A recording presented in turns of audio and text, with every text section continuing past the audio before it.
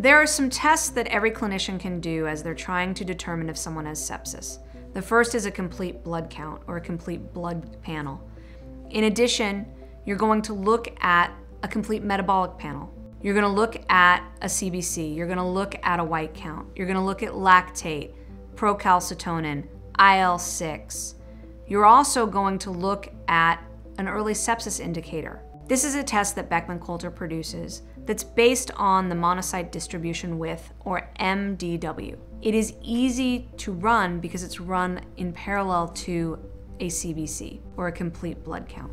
The early sepsis indicator is like a check engine light. It's that indicator that comes on early to tell you something might be wrong. Almost every patient coming into the ER gets a complete blood count or CBC run. Having that early check engine light is essential as you're trying to quickly identify someone who is septic.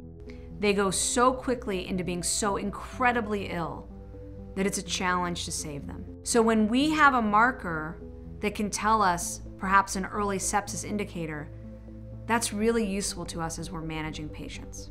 49 million people worldwide are diagnosed with sepsis every year. Of that 49 million, 20% will die. Sepsis is serious.